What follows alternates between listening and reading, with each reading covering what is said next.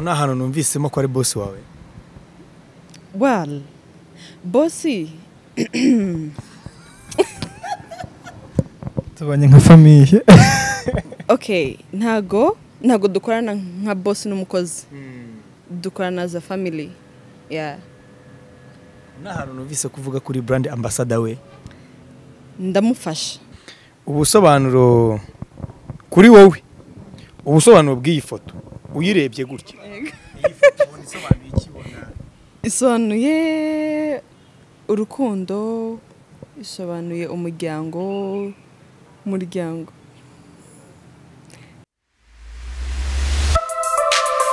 Ese waba hari icyo wifuza kugura kuri resitora ukunda ku isoko se cyangwa se ibindi bitandukanye? Ifashishije application ya Pozo Delivery turakugezaho ibyo wifuza uko ubyifuza.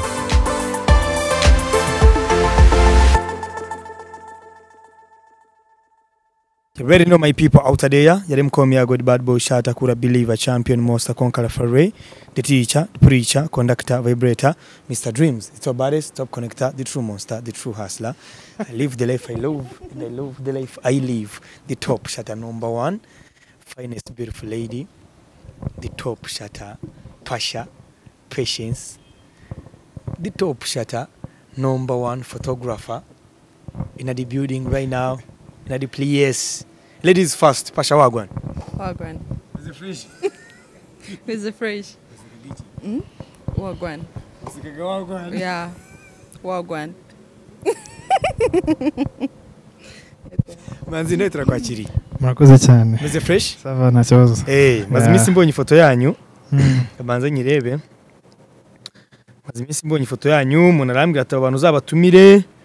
Iyo foto reka nyerekane kuri kamera iri mu bintu byatumye vuga reka shake ino couple umuntu wayinyereje yari yananiza ati uzakoresha interview bano bantu bari kumwe. Uwo muntu si akwamuvuga. Muvuge nta cyozo. Muvuge? Muvuge. Umuntu yitwa Migambi John aka Mr Bronze, big up on yourself. Yarambwiye ati iyi foto rwose uzakoreshe ino couple interview uzaba dushakire.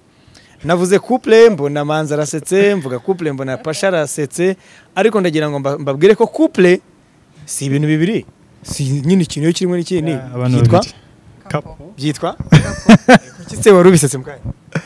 Uburyo warubivuzemo nagara babanje kubisobanura. Niyo mpamvu nayimanje guseka. Iyi foto muraza no kuba muyibona kuri thumbnail.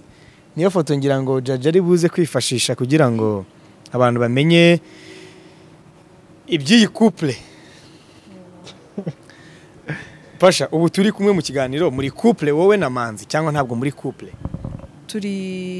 Nago turi couple kuko nawe urimo. Turi batatu kandi couple ni ibintu bibiri. We are triplets. Wowe nawe.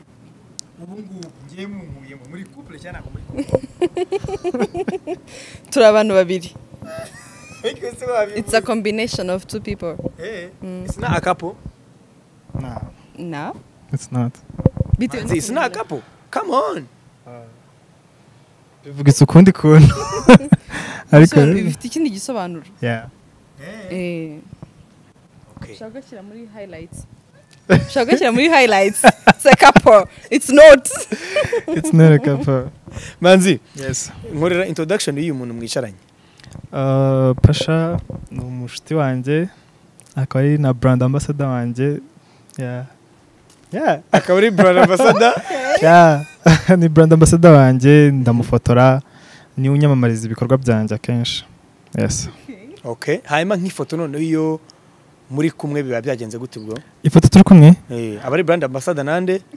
Abari brand ambassador na boss. Yeah.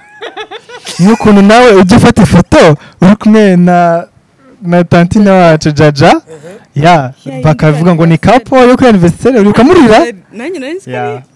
Twatuzi kari couple natwe. Yeah. Uracyakora introduction. Yeah, ni ibyo ngibyo tu.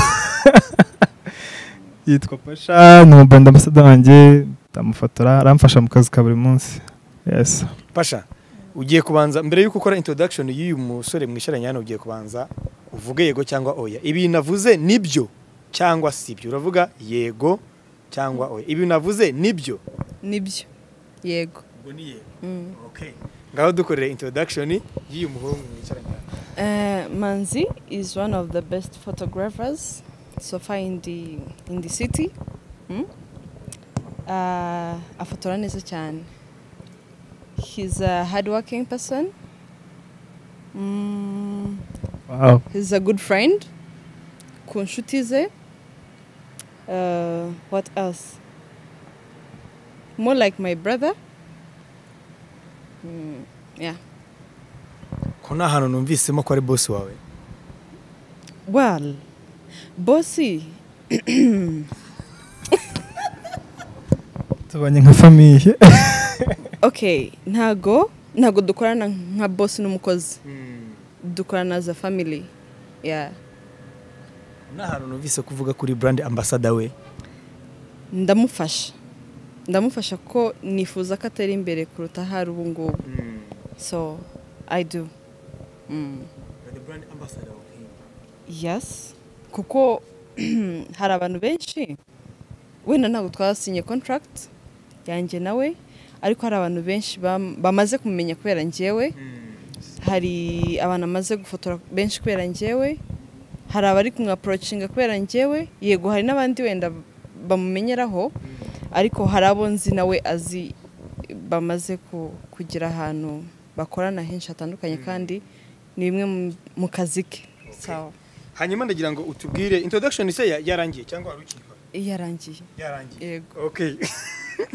Ndagira ngo utubwire ubusobanuro kuri wowe. Ubusobanuro bw'iyi foto uyirebye gutya. Iyi foto isobanuye iki bona? Isobanuye urukundo, isobanuye umuryango.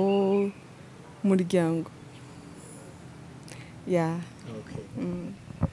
Manzi, iyi foto uyirebye gutya. Yes. Ntabwo nzi wayifotoye kuko uri umufotographe ariko ibyo byose ntabwo ari we wayifotoye kuko nawe uyirimo. Uyirebye gutya. Uboni igisobanuro itanga ari igisobanuro kimeze gute? Well, iyi foto rero aba bantu bari no kuri foto sinzi niba kwibana neza baranasa. Kona basana. Brother and sister. Yeah, turasaba ngaho kuri foto. So rero nje nkibona nagira ngo baravukana. Yeah. Ngiye ndebye nko kuri foto ntazi ba nyirayo. Nyirebye gutyo gusa nabona bavukana kuko barasareba neza. Yeah. We yavuze ngo umuryango urukundo ariko yabanje urukundo. Iyi foto nyireba Pasha niko avuze. Nyireba ndabona urukundo umuryango.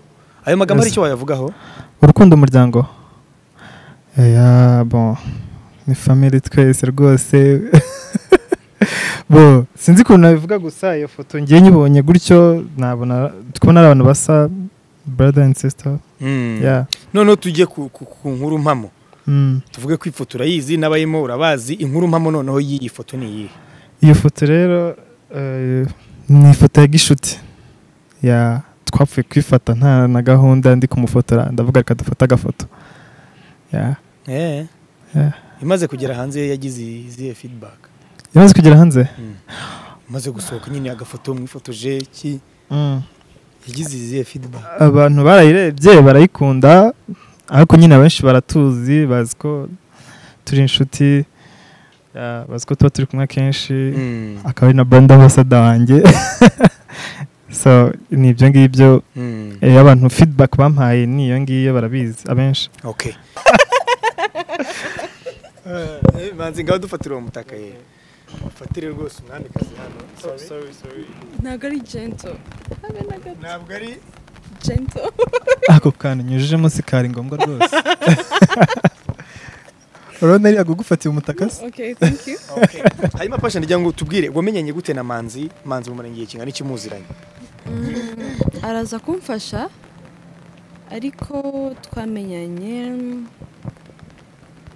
muri 2019.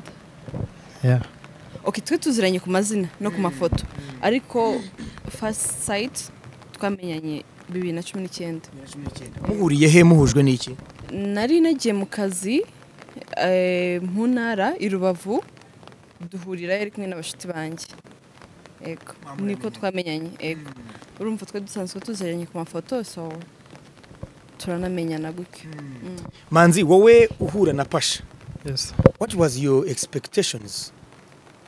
Oh well, Pasha yari umusitari. Yari umusitari, nta muntu utifuzaga kumufotora, so nibwo namwegereye musaba ko namufotora. Nafotoraga Gisenyi. Nafotoraga ku Gisenyi, ni naho mu rugo. Gisenyi niho mu rugo, niho tumvuka. And then duhura na Pasha, musaba ko mufotora, tuba inshuti gutyo tu, nkajya mufotora. Arabikwemerera ko umufotora? Arabinyemerera, akomeza kumfasha. Abandi baramwishyura, ariko ngewe urumva yaramfashije. Urumva na kuva icyo gihe kugeza amagingo aya, umubano we na Pasha umaze kugera hehe? Umubano we na Pasha kuva icyo gihe umwaproachinga munahura akakwemerera, ubu ngubu umubano wawe nawe umaze urumva twabaye umuryango. Twabaye umuryango, nawe numurire umusaza we na mushiki wanjye. Byonyine? Byonyine. Yago. Ko mbona ubishyira amakenga. Tumaranye amasaha menshi, sibyo? So far hari ikintu wabonye se? Nabonye mufotorana, nabonye tuba turi mu kazi. Tuba turi mu kazi. Muciyaringa. Uratubeshye. Twese ntago harimo akantu ko kuba somehow gentle or romantic, no. Nta karimo. Wagira ngo nyine turakurikirana. Chap ibintu byose. Dufite topic uyu munsi dushaka ko muza kutuganirizaho ibintu bitandukanye kugira ngo turebe ko hari icyo twakomeza gukora kuri societe nyarwanda, by'umwihariko mu bajene. Hari abantu tuba tumaze iminsi tuganira, baba wenda babaruta mu myaka, ariko hari nabo mungana. Hari generation yanyu, sinzi niba wenda Manzi angana na Pasha cyangwa bajya kwegerana mu myaka, ariko umuntu abirebye yabona ko nubwo wenda Pasha yaba ari mukuru kuruta Manzi, yaba murusha 2, 1 se 3. Nubwo Manzi yaba ari mukuru kurusha Pasha, ntiyaba murusha irenze 2 cyangwa ingahe. Reka tuganire kuri kino kintu. Urukundo rw'uyu munsi mu bajene, hari ikintu cyamaze kwinjira, ntabwo kinjiye mu rukundo gusa, kinjiye no mu buzima busanzwe, cyitwa gutwika. Mutubwire urukundo rw'uyu munsi mu bajene, yaba ari abakobwa n'abahungu, ese ni abakobwa basigaye bafite uburyarya bwinshi mu rukundo cyangwa n'abahungu? Buri muntu aratubwira ku ruhande rwe bitewe n'abahura nabo. Wowe uhura n'abahungu benshi bagutereta, uyahura n'abakobwa we kubera ko abashaka kugira gute wenda kubatereta. Reka mere wenda kuri Manzi atubwire uko bimeze ku ruhande rw'abasore.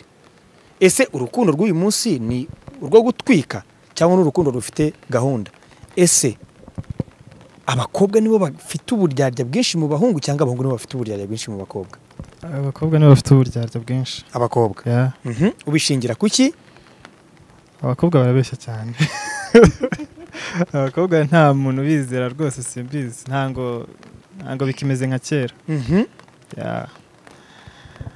Ngiye niko mbibona. Niko bibona. Hanyuma urukundo rwitwa gutwika cyangwa ibintu byo gutwika, ubibona gute? Uyu munsi bimaze gufata indi ntera, aho ushobora kubona umuntu yemera ko yakorewe ubukwe cyangwa yaterewe ivi kandi atari byo. Urumva icyo kintu? Umukobwa akemera akambikwa ikanzu, nta na boyfriend afite, akagaragara mu mashusho bigaragaza ko ashobora kuba yakorewe iki ubukwe, ariko atari ubukwe. Mu buzima atari ubwanya, ari ugutwika. Icyo kintu rero ndashaka ko tugihuza n'urukundo rw'uyu munsi. Ese gutwika n'urukundo bimeze gute? Manzi ni wowe ugifite ijambo. Ibintu by'urukundo nawe nyapfa kubimenya. Nawe nyapfa kubimenya cyane. Ndakundana ariko ntawe nkunda kubijyamo cyane. Ndakundana pe, ariko ntango nkunda kubijyamo cyane ko bimareho umwanya muremure. Ibi byo gutwika urabyemera mu rukundo? Benshi baratwika kuri social media, bashaka gukora nk'ikintu runaka bakabanza bakora ngo barakundana, ariko ngiye ntango mbireba gutyo gusa tu. Reka tujye ku ruhande rw'umukobwa. Pasha, nawe ibyo ari byo byose topic wayumvise, wowe niki uyivugaho? Avuze ko abakobwa nibo bafite uburyarya bwinshi muri no minsi. Uhere no kuri icyo kintu. Ntago nemeranya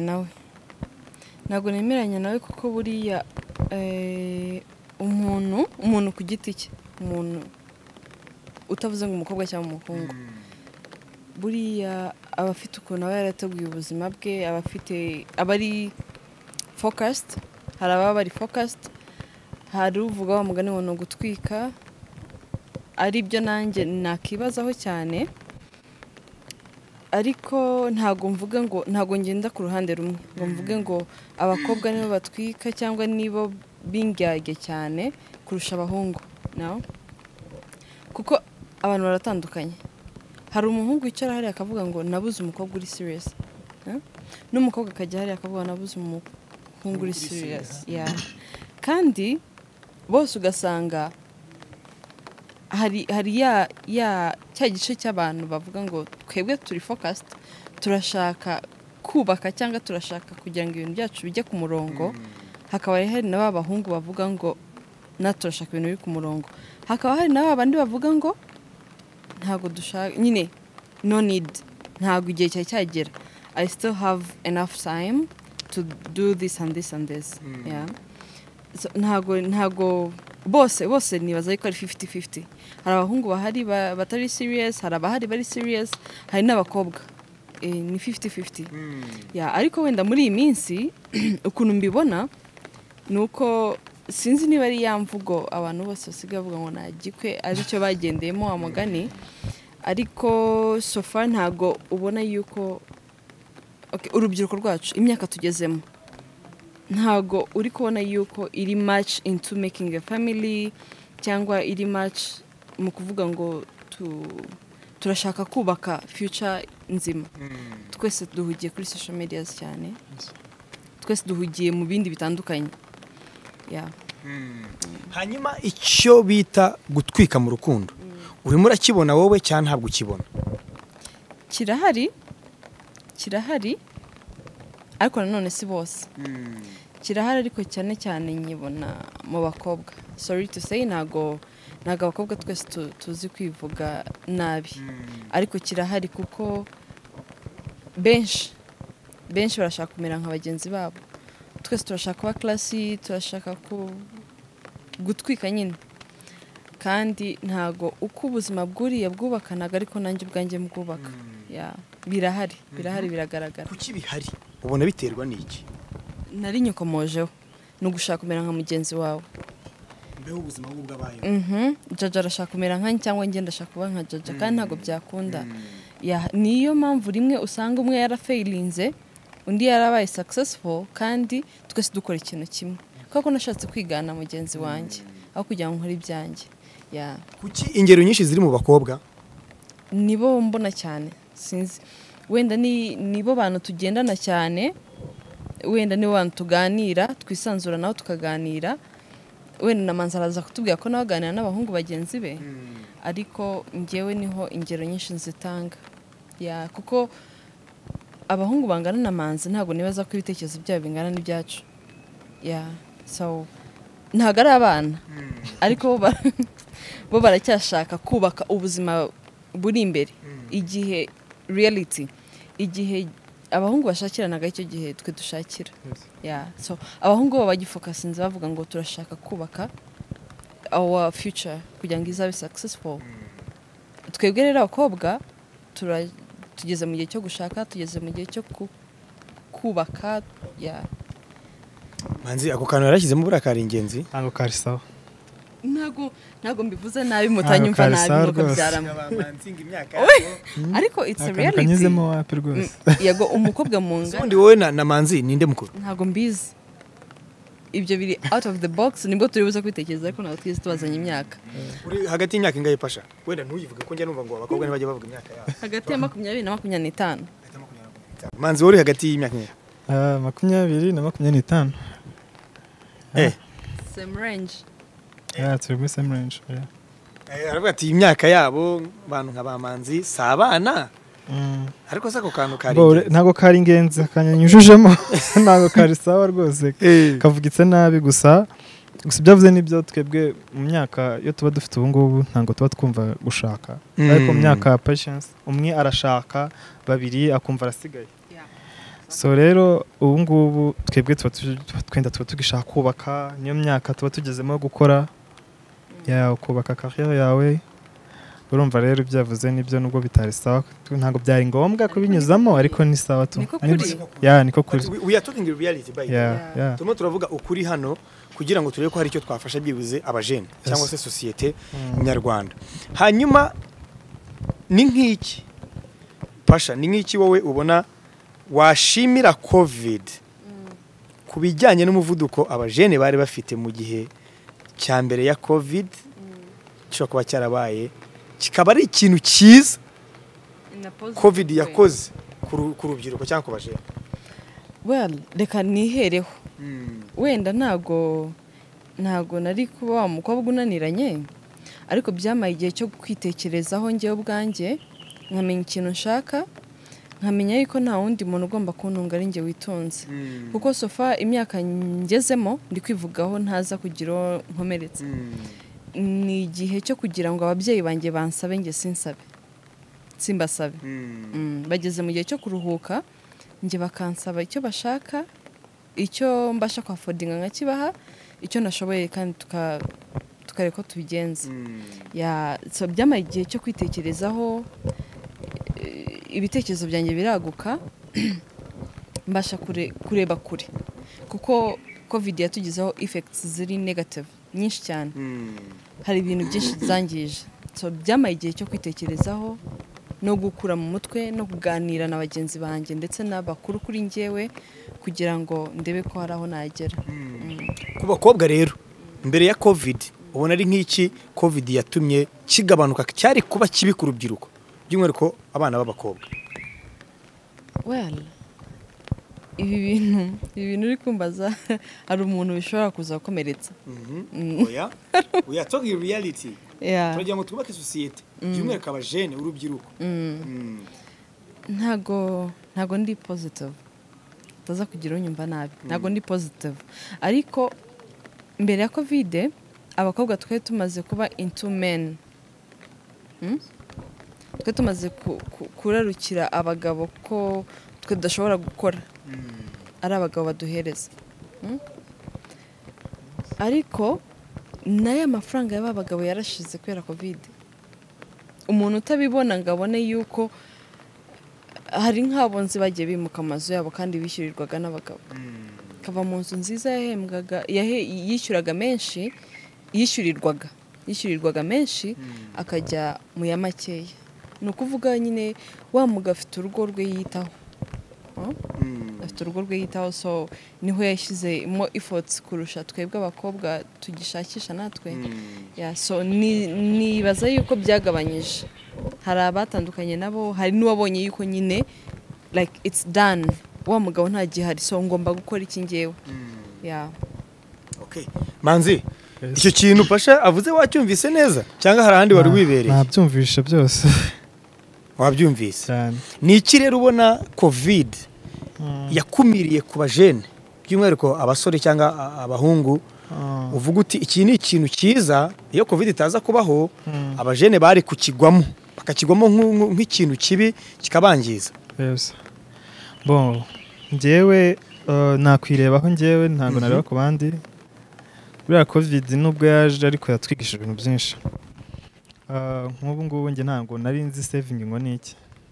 Niba narafataga 50 wenda nko ku kwezi, urumva nayo kubyinira nkambara ubuzima akaba ari ubwo. Ariko muri covid iza uri mu cyumba cyawe wenyine udafite gusohoka, ukeneye amafaranga, ubu niho kumva yuko gusevinga byari ingenzi. Njye navuga ko njye byamfashije mu gusevinga, kwiyubaka. Aho ubundi iyo covid itaza ntango twari gupfa kumenya ko gusevinga, kuko wakoraga wumva yuko ejo uzabona ndi. Ariko ubu ngubu umuntu akora yiteganyiriza kuko ntango ubuzi ibintu bizaza. Ubuvuga wenda covid ishobora kugaruka nkongera nkabaho muri bwa buzima nari mbayemo muri covid. So urumva rero njye navuga ikintu cyo gusevinga cyane, kandi urubyiruko twarabyirengagizaga, twabonaga bitatureba ari iby'abantu bubatse. Ariko urumva natwe byatugizeho efe nyinshi cyane. Ubuzima bwacu bwa buri munsi tubamo hari ibyo tubona tukabyima amatwi n'amaso, ariko twabibonye twanabyumvise. Ibyo ari byo byose uri umujene wavuze uri mu myaka 20-25. Ibyo abajene bo ku Gisenyi baba bakora byambiyanse cyangwa se byo kwiyangiza ubu bibona byaba ari ibajyana mu nzira nziza nabyo ubibona uyu munsi noneho uri i Kigali nubwo tutazi ngo i Kigali imazemo igihe kingana iki nta kintu kimwe cyangwa bibiri ubona vuga uti abajene ba mbere ya covid bari bameze gutya ariko uyu munsi umujene wo muri covid ameze gutya ku buryo ushaka kubatandukanya cyane ubu ngubu barahagurutse basigaye bazi gukora cyane basigaye bazi gukora ntabwo ari nka mbere mbere twarabanebwe ariko ubu ngubu abenshi barahagurutse usigaye ubona umuntu nikamubaza icyo akora ndacuruza ukamubaza shop nta shop mfite ariko urumva akora delivery urumva barafungutse ntabwo ari nka mbere twari dufite ubwana muri twebwe ariko byarahindutse cyane ntabwo ari kuri ako twa tumeze umwuga wo gufotora umazemo igihe kingana iki natangiye gufotora as a professional nk'akazi nabitangiye muri 2017 ariko kubitangira nishimisha byatangiye kera muri 2014 nibwo nabikoraga nishimisha ngiye mfotora abantu bakabikunda mbona hari nawe no kunyishura so mbitangira nk'akazi uyu munsi bimaze kukugeza kuki byagukuye kuki bikugejeje kuki wanje ukarebana na Pasha mugaseka ntacyo gusa ibintu byangejejeho ni byinshi sinavuga ngo muri detail ngo niki niki gusa navuga ko nitunze muri Kigali dore ko wanavuye ku Gisenyi ubu usigaye i Kigali navuye ku Gisenyi nsigaye nkorera hano i Kigali inzu ubamo ni uyishyurira mfatanya na mukuru wanjye wawe wow ariko ibyo ari byose hari share utanga cyane hari share ntanga kandi ivuye mu kazi ko gufotora n'ubuzima bwa buri munsi ukuntu tubayeho biva muri photography sinavuga muri on detail ngo mvuge naguze iki gusa mbayeho neza niko navuga wayeho neza umaze igihe kingana iki muri Kigali muri Kigali mazemo yari amezi 3 cyangwa 2 amezi 3 kuva ikirunga cyatomboka nibwo waje ikirunga cyaranyimuye twarahunze ubusanzwe nazaga Kigali ariko nkaza nkakora iminsi 2-3 ariko kwa kundi kuvuga ngo kuko umuntu atasevingaga niba ufite 300,000 agahita arangira muri Kigali ugahita wumva ushaka gusubira i Gisenyi rero nibyo navugaga mbere ya covid twari dufite ubwana bwinshi numvaga ntashobora kuba i Kigali kubera ko i Kigali nagombaga kwibana ntaba kwa mama kwa i Gisenyi niho mu rugo kwa mama urumva so rero nabonaga ntashobora kuba muri Kigali urumva rero duhunze tuza ahangaha nzenza hano i Kigali nibwo nabyita yuko nafungutse mu maso mara iminsi ndi naha mbona nanahaba kubera ko nanize ka kantu ko gusevinga spending amafaranga mu bintu byose ubonye so rero nabonye binoroshye kuyibamo da abantu ntibumve wenda tuvuze gutya ngo bagire ngo biroroshye koko Kigali ntago ibamo umuntu wese ubishaka ahubwo Kigali ibamo umuntu ubishoboye mu byumve nibyo ntabwo Kigali ibamo umuntu ubishaka kuko abantu bose bari mu cyaro barashaka kuba i Kigali ariko kubera ko ibamo umuntu ubishoboye ufite ubwo bushobozi bwo kuyibamo ntabwo bose bari i Kigali ako kantu mukumve neza nubona umuntu yitunze i Kigali niyo yaba mu kantu gato ariko yitunze adiringa no kurya akadiringa no kuryama uwo muntu uzabimwubahire icyo kintu uzakimwubahire ntabwo byoroshye kuko Kigali nujya no kureba kuri Wikipedia ndetse na Google Kigali iri mu mijyi ihenze kuyibamo muri Afurika ndetse no ku isi yose nujya kureba ntabwo Kigali uzayibura mu mijyi 20 cyangwa 30 nujya kureba no muri Afurika Kigali ishobora kuba iri nko ku mwanya wa 3 wa 3 cyangwa wa 4 mu mijyi igoye kuyibamo ihenze ntabwo ari ukukugora kundi ngo wenda ngo uvuge ngo nta mutekano oya irahenze iyo mijyi kuyibamo birahenze kugira ngo ubone icyo kurya kugira ngo ubone icyo aho kurara ibiki byose baragenda bakageneraliza bakareba statistique bakavuga bati Kampala kuyibamo bimeze gutya Bujumbura kuyibamo bimeze gutya Nairobi Dar es Salaam Dodoma Kinshasa tararara wagera ni Kigali Kigali amakana reka twigarukire kuri topic yacu tugana no ku musozo mbanze nagushimire ko utigeze wishyiramo ko ibintu byose uzabikura ku mubyeyi Yes. ukumva ko ushaka guhimba ku kantu cyangwa kwiremera akazi kandi bigakunda. Yes. Mbona no kubwira abajene bakiri ku ishuri, nyabuneka natwe twigaga twumva ko tuzakorera leta, Yes. twigaga twumva ko tuzasohoka duhita tubona akazi, tugeze kuri tere dusanga ibintu byarahindutse. Cyane. Nawe cyo kigano kazakireba wige ari kuvuga ngo nimsohoka nzihangira umurimo. Pasha, tugaruke ku buryarya ugaragara mu bakobwa ndetse n'abajene mu rukundo by'uyu munsi tunasoza. Wabwirwa n'iki umuntu kuryarya, wamutandukanya gute nutakuryarya? Iki kibazo kiragoye ariko ntekereza yuko ari personality y'umuntu, kuko umuntu umurebye uko ari, igihagararo cye nuko asa nuko ateye, ntabwo byakubwira ngo uyu muntu ameze gutya na gutya. So ni personality, duhereze ibintu umwanya, tureke kubica babyita gute, Kubica ku ruhande. wigire nkaho utabibona. Birahari kandi bireze, ariko nanone ntago ari bose. Ntago ari bose, nta kintu cyamukubwira uretse kubihereza umwanya cyangwa kumuhereza umwanya ukabanza ukamwigaho, ukareba nyine uko bimeze.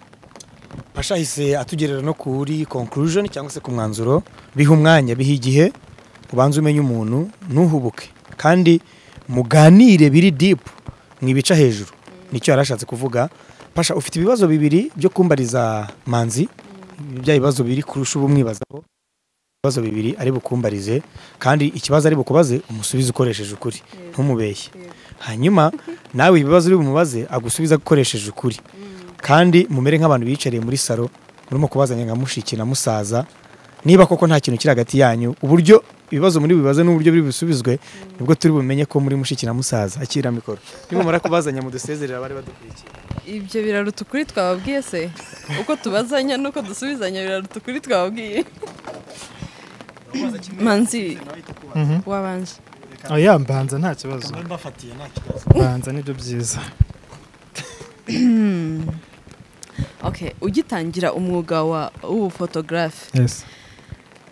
wumvaga ari urwego uzageraho cyangwa hari urwego utari wageraho wiyumvishaga ugituruka Igisenyi?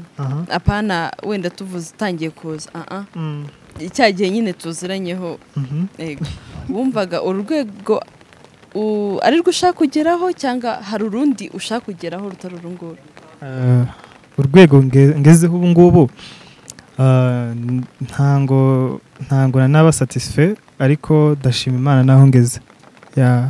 Urumva ndacyashaka kugera imbere cyane, ariko naho ngejeje ubu ngubu ndashima Imana n'abantu bake.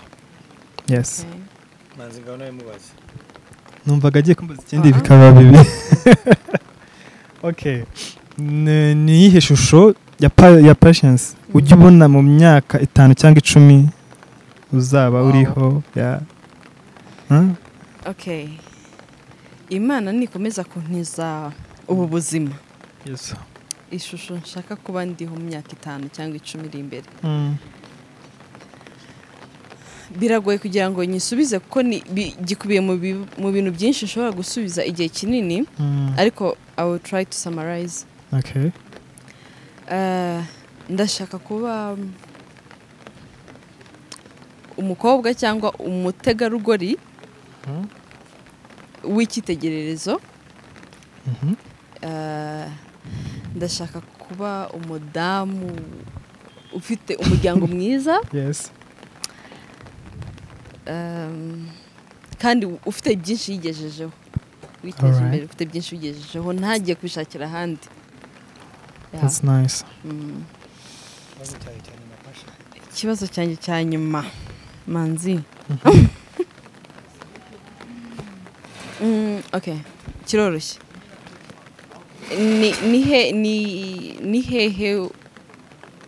Ni zihe nzozi zawe? Okay. Birananiye. Ni hehe hantu? Ni hehe hantu udreaminga cyangwa urota kuzajya gufotora mu buzima bwawe? Uvuga ngo I dream to be there. Gufotora gukagaruka kwisi. City cyangwa igihugu? Igihugu. Igihugu nifuza kuzajya gufotoramo buriya. Ubwo cyawe ari kihera. nkunda Miami wenda niho nazajya gufotora simbizi. akabazo kari muri ako ngaho. Okay. Akabazo kamwe gakubiyemo aho ngaho. Nuhe muntu ushaka gufotora? Of course, His Excellent niwe nifuza kuzafotora. Ntabwo namufatisha neza. Ariko ndifuza kuzamufotora mu minsi iri imbere, Imana nibishaka. Uzabigera. Okay, your last question. Ikibazo cyanjye cya nyuma. Ikibazo cyanjye cya nyuma subwo Pasha. Well. Subwo kunyibuzera. Mbuze ikibazo cya nyuma mubaza. Nakomeje ikibazo kimwe gikomeye kiri mu bintu byose none ndikumva byose abisubije. Ariko ikibazo cyanjye cya nyuma wenda nakubaza. Ese ufite boyfriend ubundi? Yego arahari. Okay. Mwakoze gukurikirana YAGO TV show. Mukore subscribe. Yes. Like and share. Yeah. Comment. Please. Positive comments. Yeah. Thank you. Thank you so much.